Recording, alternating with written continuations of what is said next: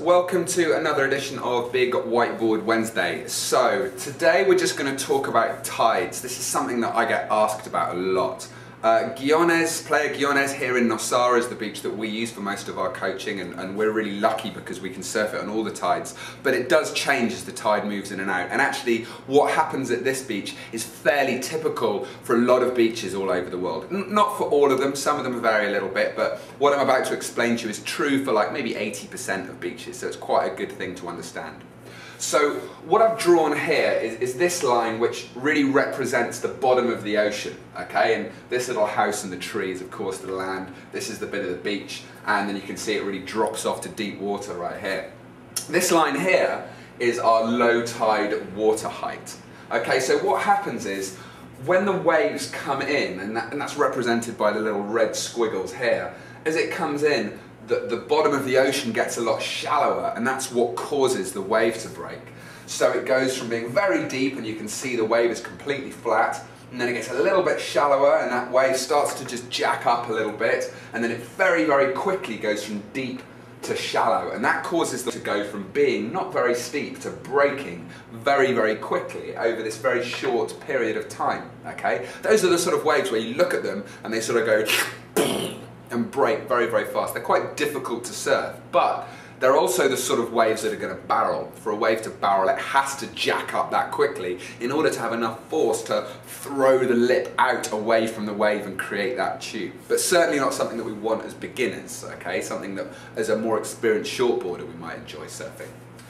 The advantage of low tide though is that the wave then breaks and it's got this long run-in where it then goes very gradually from deep to shallow. So we have these long run-ins of whitewater, which makes it great for, you know, teaching beginner lessons. When people are surfing in the whitewater, low tide is fantastic because you can have 50 yards coming in a whitewater wave, experimenting with all the trimming, carving, stalling, accelerating and various tricks and whatnot that we get you guys doing in the whitewater.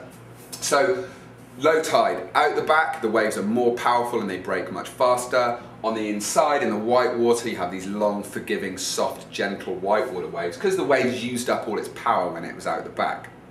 High tide is almost the exact opposite. So now the water level is a bit higher, represented by this blue line here, and what happens is, as the wave, again represented by this little red squiggle here, as it approaches this bank where it goes from very deep to very shallow, it does make the wave stand up, but not enough for the wave to actually break.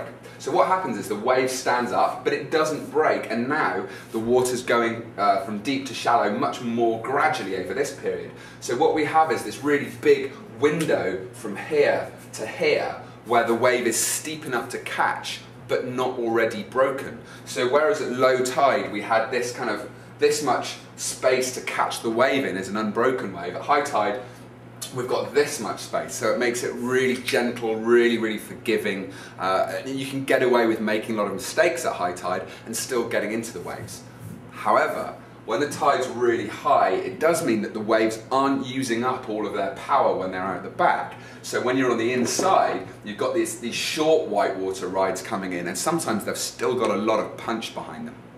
Now, this is a sort of what we call a spring high and a spring low. Spring tides doesn't mean they happen in the spring, it means that they're really big. You have a big high tide and a low tide. And this is very typically what happens. It goes in 2-week cycles, and for a lot of the time you actually have the opposite of spring tides, which are what we call neap tides. When the tides don't move all that much and they kind of stay here in the middle. And actually you've got a pretty happy medium between both where you can surf out the back and on the inside.